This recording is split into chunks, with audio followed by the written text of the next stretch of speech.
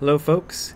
Last week somebody in the comments asked me if I could talk about the 12-fold chain of codependent co-origination. I don't think that's how she put it, but that's the name I learned it under. And I thought, oh, maybe this will be a good topic for this book I'm writing. And so over the weekend I sat down and I spent some time and I got my reference books out and I decided to try to write something about the 12-fold chain of codependent co-origination, and I failed utterly, just miserably. I realized that I had addressed this before in my book Sit Down and Shut Up, which came out in 2007. I thought maybe I could say something that I didn't say in Sit Down and Shut Up, but when I looked at what I'd written and looked at what I'd written, this weekend, and then looked at what I wrote in 2007 and Sit Down and Shut Up, it was pretty much the same thing, so what's the point?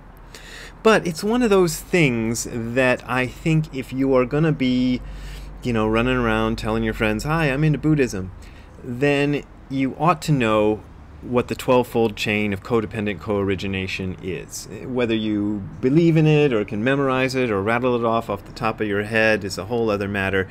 But if you're going to be, running around saying, hey, I love Buddhism and I'm a Buddhist and blah, blah, blah, you really should know the existence of this thing. So, Handy Dandy Shobogenzo Volume 2. Dogen writes about a paragraph about the 12-fold chain of what's called dependent origination in this translation, Pratitya Samutpada. I love that name. It's one of those things that it's stuck in my mind. Tim McCarthy did that Zen class that I took in 1983 or whenever it was, and I still remember Pratitya Samutpada because I was like, oh, that's a pretty word. So let's read what Dogen says, and maybe we can kind of dig into it from there. Second, the vehicle of the Pratyeka Buddha, which is a self-enlightened person. And a Pratyeka Buddha is a slightly, whenever I come across it in Dogen or other literature in the Buddhist writings, it seems to be a slightly disparaging term. Like somebody who becomes enlightened just by themselves isn't as good as a Buddha, who becomes enlightened with a teacher and then teaches it to others. A Pratyeka Buddha just becomes enlightened by herself or himself and then doesn't go on to teach it. It's sort of just a dead-end Buddha. But they are enlightened, so they're not, completely, useless creatures or anything like that. So it's a slightly disparaging term. Pratyeka Buddha who attains parinirvana, that's enlightenment, through 12-fold dependent origination. 12-fold dependent origination means, and here we go with the 12 folds. 1. Ignorance. 2. Action. 3. Consciousness. 4. Name and form. 5. The 6 senses. 6. Contact. 7. Feeling. 8. Love, sometimes desire. 9. Taking. 10. Coming into existence. 11. Birth. 12. Aging and death. While practicing these 12 causes, causing dependent origination to occur in the past, present, and future, we take causes one by one, and though not discussing a subject who reflects or an object that is reflected, we investigate them in practice, at which time they are turning the wheel of complete non-necessity. And turning the wheel of complete non-necessity is a kind of a pun by Dogen. The wheel of Dharma is Hodin, and he substitutes this word sofu yorin, which sounds a little bit like horin, but means complete non-necessity, saying that even the wheel of Dharma may be a non-necessity. Dogen gets weird, sorry about that. And they are causes as complete non-necessity. Remember, if ignorance is the one mind, then action, consciousness, and so on are also the one mind. If ignorance is cessation, then action, consciousness, and so on are also cessation. If ignorance is nirvana, then action, consciousness, and so on are also nirvana. Because appearance is also disappearance, we make such assertions as this. So appearance equals disappearance. To appear means that you're going to disappear. Everything that starts finishes. It's impermanence. Even ignorance is a word that speaks. Consciousness, name and form, and so on are also like this. And now here's where Dogen gets freaky. Remember, ignorance, action, and so on, the 12 folds of the chain are, I have an axe and would like to live with you on this mountain. Ignorance, action, consciousness, and so on are, when I set out, I received the master's permission, and now I would like to receive the axe. What the heck does that mean? It's a reference to a koan that is really hard to explain and really hard to understand, to be honest with you. So I'm just going to leave it at that. He's saying that well, Nishijima Roshi's explanation says that these are the words of two masters, one of whom says could not accept his teacher's assertion that the manifestation of the balanced state by the two masters was present, and it seemed to him to be too relaxed, but then he pursued the truth, and after he pursued the truth, he figured it all out, and that's when he said, I wanted the master's permission, and now I'd like to receive the axe. Just leave it be, okay? The point of the 12-fold chain of codependent co-origination, to me, the only thing I've ever gotten out of it is sort of like this. I grew up in the United States of America in the 20th and 21st centuries, and the view of what a human being was that was inculcated into my brain as a child and still remains there as an adult is that I am a sort of meat machine that was developed over the course of billions of years, you know, if you go back to the earliest protozoas, through natural selection and survival of the fittest, and that my thoughts are just the actions of material substances going around in my brain and mostly are based on survival and the pursuit of pleasure, and I'm limited in my existence. I started on March 5th, 1964. I'll end on whatever day I end, and that'll be it, over and done with, and that's what I am. Of course, there are religious versions of what I am that I got, that I was an eternal spirit created by God who, you know, came on the earth to be tested in order to see if he was able to go to heaven or had to be going, you know, go to hell because he'd done wrong instead of right. Those I couldn't believe. The scientific sort of materialistic version seemed more plausible to me, but it left a lot of things out. Then I came across this stuff, you know, this, I wrote it all down for the sake of putting it in the book and didn't do it. But now those of you who want to see the Chinese characters can see at least my poor renditions of the Chinese characters. So the idea here is the Buddhists have a completely different way of looking at what a human being is. This way of looking at what a human being is doesn't necessarily contradict the scientific version that I learned growing up as a Western person in America and so on.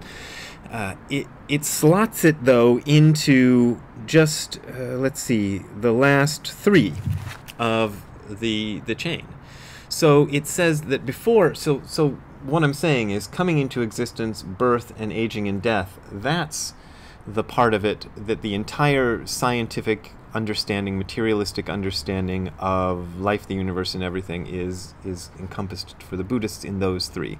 And there's no reason for a Buddhist to fight against the scientific conception of what a human being is, you know, by building a museum in southern Ohio or northern Kentucky or wherever it is that shows that the dinosaurs really existed with Adam and Eve and tyrannosauruses were vegetarians and stuff. That's a real thing, by the way. But the Buddhists don't have a need to do that because they can accept it as part of their philosophy. But then they have this whole other thing, 9 other things that have to happen before the material world even comes into existence.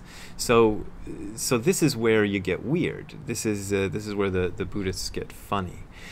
So ignorance appears first, and then action, then consciousness, then name and form, then the senses, then contact, feeling, love or desire, taking, and then the material body comes into existence and is coming into existence and gets born and then ages and dies, and then the whole thing starts over again. Now Dogen takes this apart and he pushes the envelope even further with this one and says, yeah, okay, maybe all that's true, but every one of these links in the chain of 12-fold chain of codependent co-origination is also the same as every other link in the chain, and they appear simultaneously in one sort of big and that's the universe, and the universe appears over and over and over again continuously, and time and space are created by well, time and space don't even come into existence until, you know, the senses come into existence first to experience time and space, and it gets really weird. And it's very, very interesting stuff. But in a 10-minute video, or however long this video it turns out to be, I'm not going to be able to convince you of the truth of this, but I will say that working with Zazen and things like that, and, you know, kind of having had the experiences around Zazen that I've had, this makes sense to me, you know. And again, if you haven't done the practice, or if you've only just started in the practice, it'll probably not make any sense at all to you, and it'll probably sound like speculation.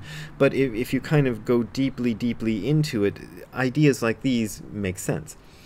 The other thing is, this is just an idea. This is just a formula that certain ancient Buddhists used to try to express something which is beyond the formula. So there's no need to sit there and memorize what are the 12 chains in the codependent co-origination, unless, you know, you want to impress your friends with that. I don't know what kind of friends you got that would be impressed by that, but maybe somebody would. I don't know. So there isn't a reason that I feel like I have to memorize it. I kind of, every time I need to know about it, I know where to look in Dogen or online, and I can find it. And it's interesting and useful.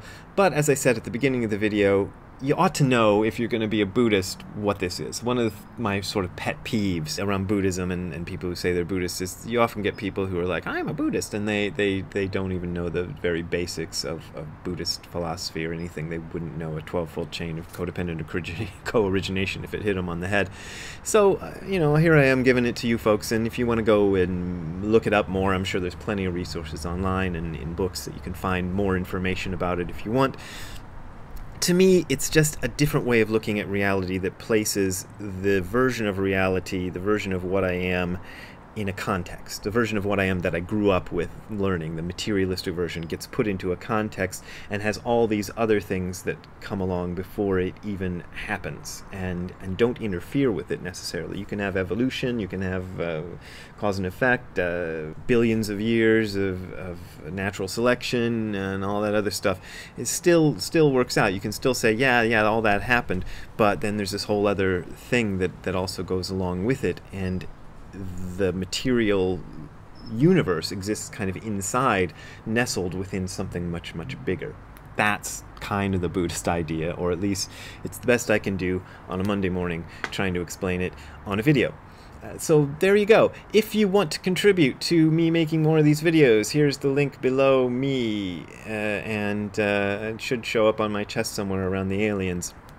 I really, really appreciate the donations you've been making, and it is the way I have been able to keep going and make a living, and it's much better than book royalties or anything else I get. So I really, really appreciate that. But as always, if you're strapped and have financial troubles and you need to drop out, I understand, and that's cool, and you know, we'll all be okay, I think. But those of you who are contributing, I thank you very much. See you later. Have a good time all the time. Bye.